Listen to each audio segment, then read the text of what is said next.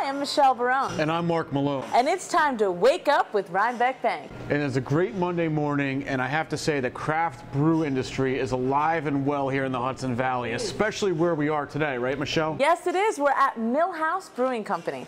So excited to be here today. They've done a beautiful job on this restaurant. The food is delicious. The beer is delicious. Oh, unbelievable. Absolutely. You got to come check it out if you haven't. And today we have a very special guest with us. We have Jamie Bishop, who's one of the brewmasters here, and we're going to learn a little bit more, not only about the restaurant, but about the brewery itself and what's going on here. So, Jamie, welcome. Jamie. Thanks for having us. Yeah. Good morning. Thanks for having us. Good morning. Thanks for having us. This is awesome. Thank you. You know, and the brewery's really become a staple here in Poughkeepsie, and it feels like we've been here forever, but it's really relatively recent, no? Yeah, 2013. Wow. 13, that went quick, huh? That's unbelievable. It does feel like it's been a long time. How'd you guys get started? You know, it was a genesis of a great team. We had the Baxters, who have been known in Poughkeepsie. They're great builders, and they were kind of the major investor here. Then we had a great chef, talented rock star, Danny Crocco, who spearheads our culinary program here. The food is awesome. It's amazing. I mean, it's an it's interesting amazing menu, too. It's different than anything else that's I out agree. here. You know, world class, absolutely world class. And then, you know, I was fortunate enough to find a business opportunity with my best friend, Larry, and he's the other half of the beer here. So it's a great rock star team, and we're having a lot of fun. Fantastic. So let's talk about the beer. I mean, there's so many different varieties here. I know you guys love to experiment. How did you get into brewing? Well, it's funny. You know, my wife bought a brew in a bucket kit about 7-8 years ago, and I started in my basement. And Larry and I were tooling around there making wine, and beer just really caught our fancy, and we just got obsessed with it and couldn't stop. And before we knew it, we were making too much to drink, and we just started sharing it with the world. That's so cool. That's a great story. And how did you get connected with the other owners? You know, through restaurants in the local area. They were restaurateurs, and Larry loves to go out and eat, and he would bring this excess beer quantity that we couldn't consume and share it with people, and they tasted it and requested a meeting, and the rest was kind of history. Wow. And now you're expanding, right? Throughout New York State. You know, we're fortunate enough to have some great growth. We built a new brewery.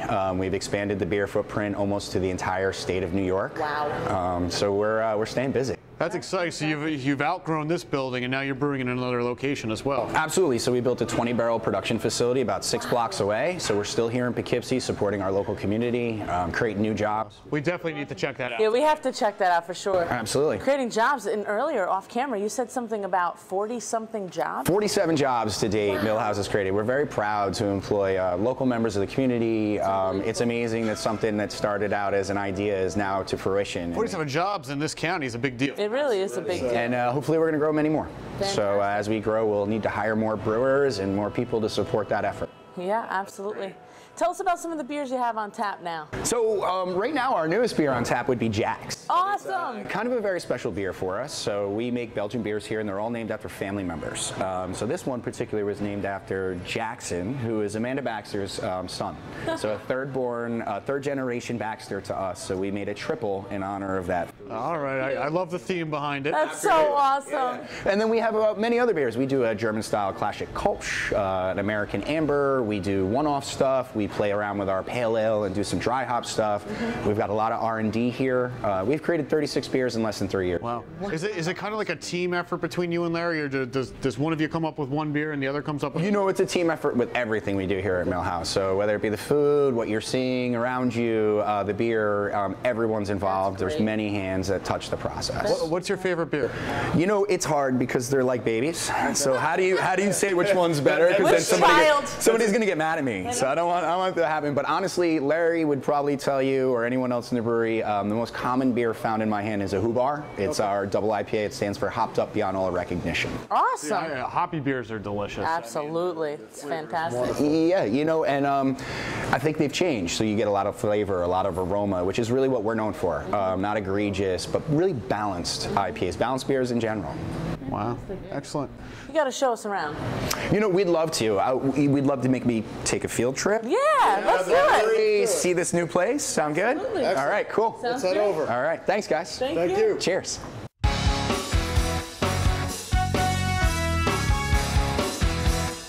My name's Larry Stock, one of the head brewers here at Millhouse, one of the owners. Why don't I come and show you our brewing facilities here at the restaurant? We're in the brew house here at the restaurant at 289 Mill Street in Poughkeepsie, New York. This is a 7-barrel brewing system made by a small boutique manufacturer called Portland Kettle Works out of Portland, Oregon. All U.S. manufacturing, U.S. steel. We have basically what's a large hot liquor storage tank, hot water storage. We have our mash tun here, which is where we mix our grains with our hot water, basically steep it, make a tea of sorts, and start to extract sugars. And then here's our boil kettle, which is where we will boil the beer, add hops per recipe, and at that point we chill the beer. There's a chiller under the stand here, and it goes down to the basement underneath us where all the fermentation takes place, and the beer then moves to a bright beer tank and is served right here on site through our own taps. Let me show you quickly downstairs where our sugar water actually becomes beer in a fermenter. Welcome to the basement here at Millhouse Brewing Company. This is where all of our fermentation takes place. So, you know, we're in the brew house upstairs. We really make sugar water in that room, and down here we actually pitch yeast, and in these fermenters over the course of 2 to 4 weeks, depending on the beer, is where it actually does become alcohol, and at which point we move it down the way to another room where we serve it out directly through our taps here at the bar. So now we're in the bright tank room here at Millhouse Brewing Company. This is where all of our beer gets served directly through our faucets here on site. So we either store beer in these large bright beer tanks, or they are served out of kegs. But either way, it's all freshly made here and served directly through our own faucets to our customers. Why don't you take a quick trip with me? We're going to go 6 blocks across town to our new production facility where we're making beer in much larger volumes to go out and share with more people in the world.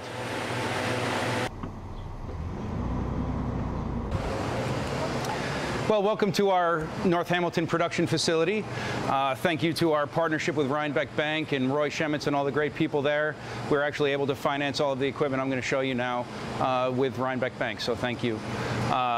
This is our brew house here.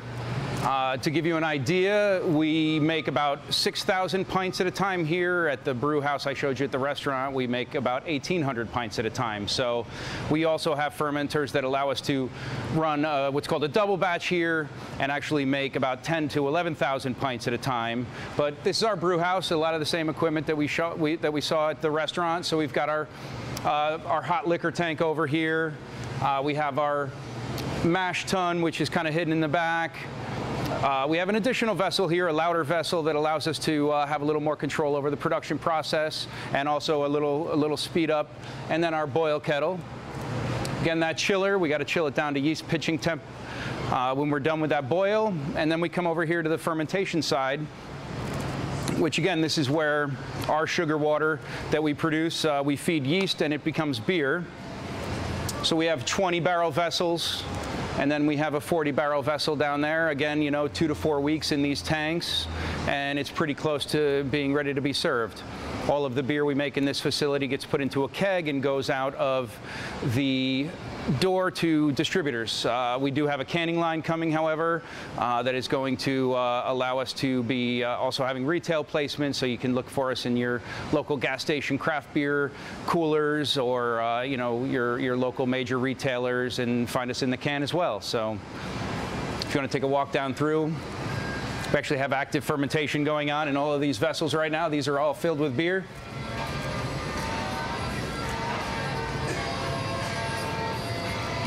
It all ends here at this guy. This is our bright beer tank here. So here we tax determine our production, put it into kegs, and send it off to our great network of distributors throughout New York State. Let me bring you over to show you our cooler, where once we package it, it's stored for distributor pickup. Come with me.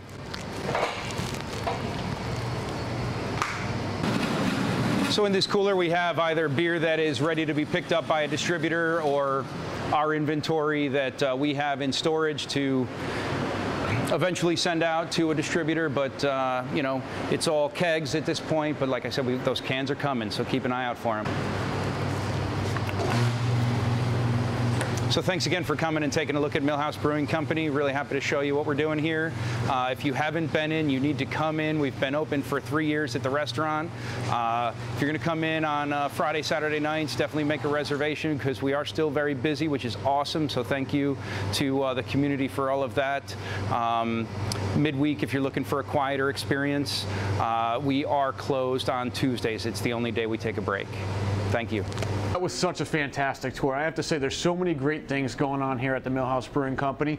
I want to thank Jamie and Larry for giving us the tour today and also talking with us a little bit more about the brewery. If you haven't been here, come check them out. Awesome. Oh my gosh, the beer is amazing, even though, you know, right now I can't have any. I'll have some soon. Very soon. And I'll definitely be coming here. Thanks for tuning in, and check us out next Monday at 8 a.m. We're right here on wakeuprhinebeck.com. We'll see you next week. See you then. Bye.